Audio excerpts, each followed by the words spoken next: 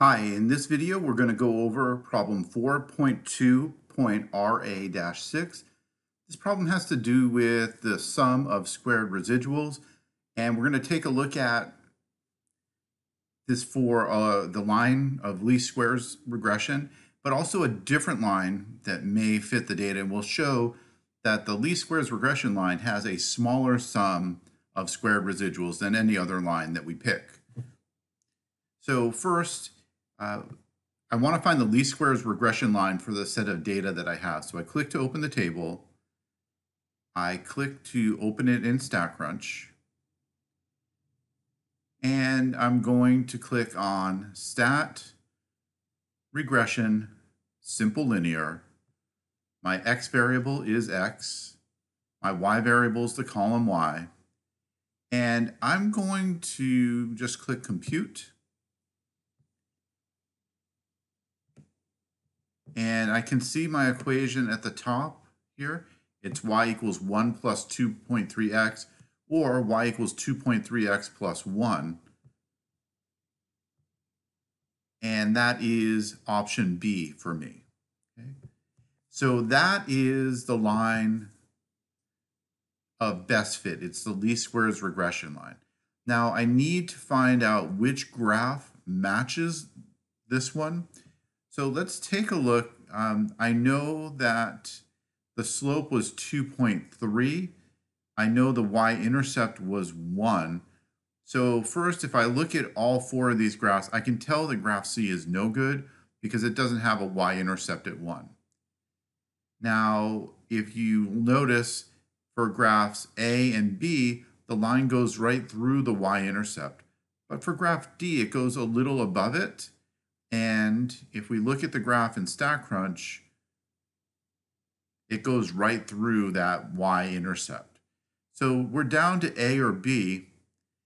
And let's see, the next thing that we could take a look at is this point right here. This second point from the left, notice that it's slightly above the line. And if I look at A, it's slightly above that line. But if I look at B, it's actually right on the line. So it looks like A is the one that we're supposed to pick. Again, it's sort of just finding little things that help you to eliminate one of the values. Now, in part C, they give us the equation for a line that goes through those 2 points, -2, -4, and 2, 5, is y equals 2.25x plus 0.5. And we want to find the sum of the squared residuals for that line. So this is the more tedious part of this problem. And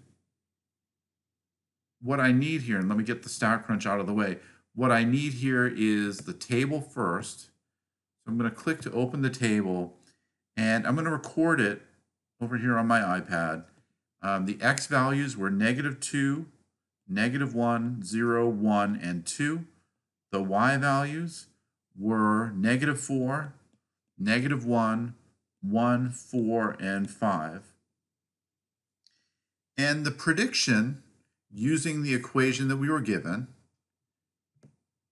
the equation was y equals 2.25x plus 0.5. So this is the predicted value of y. So I'm going to plug in each of these x values into that equation and come up with a predicted y. So for example, if I plug in -2, 2.25 times -2 plus 0.5 works out to be -4. That was right on the money. And it should, because we know that the line went through that point. If I plug in -1, keep doing that part, that's not good. 2.25 times -1 plus 0.5 is -1.75. So we can see that that one is a little bit off. Plug in 2.25 times 0 plus 0.5, multiply, and then add 0.5. We should get 0.5. That one's off by a little bit. If I plug in 1, 2.25 times 1 plus 0.5, I get 2.75. That one's probably off by the most. And then finally, if I plug in 2 and use my calculator, that equals 5. So that's right on the money. So those are the predicted values. Now I want to calculate the residual. And the residual is simply the actual value minus the predicted value. So I'm going to subtract the y value minus the predicted value for y. In the first column, the first row, -4 minus -4, that's 0.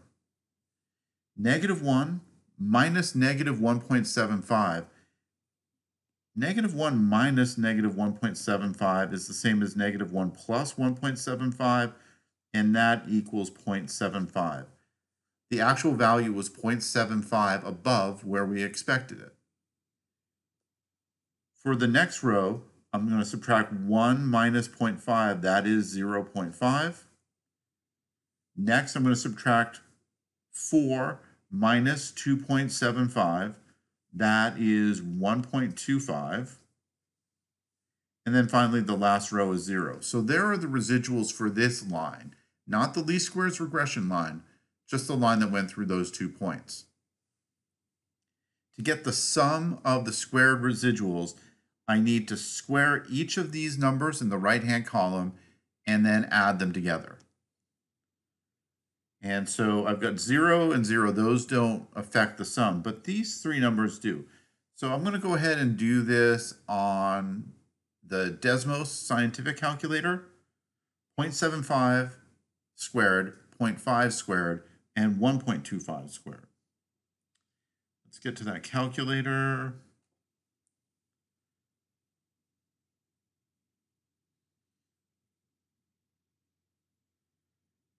.75 squared plus 0.5 squared plus 1.25 squared, and I can see the result is 2.375. So that's the sum of the squared residuals. If you're going to do this on your calculator, you would push the following: 0 squared plus 0.75 squared plus 0.5 squared plus 1.25 squared plus 0 squared. And again, that equals 2.375. So I enter that for my answer in part C.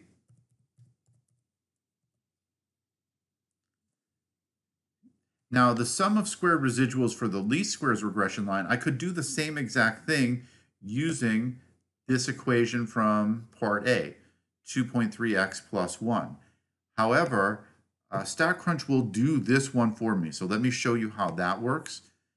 I'm going to open up the table, and I'm going to copy it into StatCrunch again. And I'm going to do exactly what I did the last time. I'm going to use stat, regression, simple linear.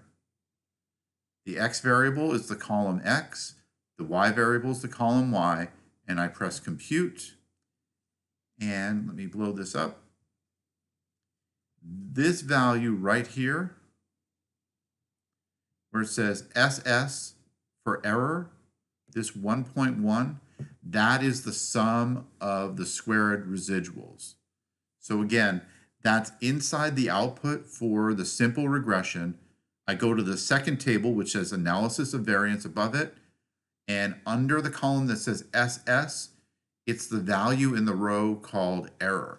We could have done the same thing that we did over to the right on the iPad, but this seems pretty straightforward and simple to me.